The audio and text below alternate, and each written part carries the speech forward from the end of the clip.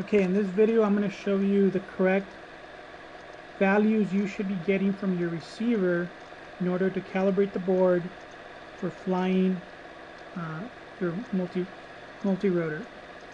First you connect your board, and I already have my receiver connected.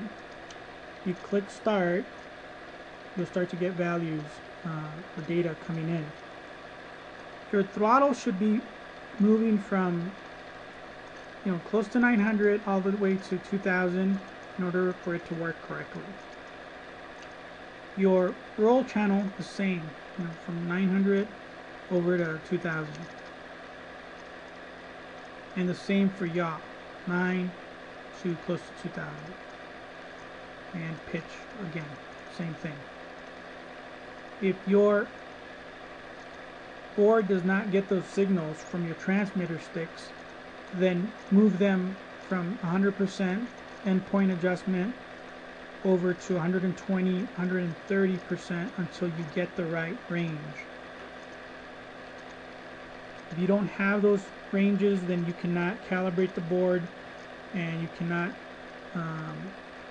activate the motors or turn the motors off. So you will need those values to work. The next thing I do for flying myself, I limit the values to 70% on pitch and roll, and I also implement a throttle curve.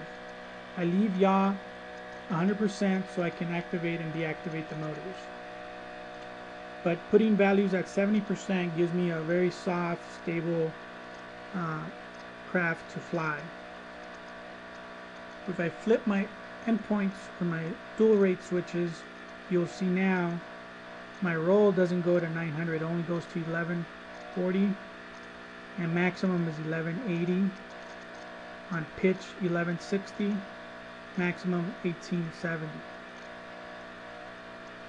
On my throttle curve, that's 50% on my stick is 1430, 50%. If I go to 90%, that's 90% there. On the physical transmitter, if I move it to 90%, it only gives me 1770. If I go the last 10% on the stick, it shoots up to 2000. That's because I have a flat curve right in the center. Using those values, I'm able to fly fairly smooth without the quadcopter responding aggressively. And that's it.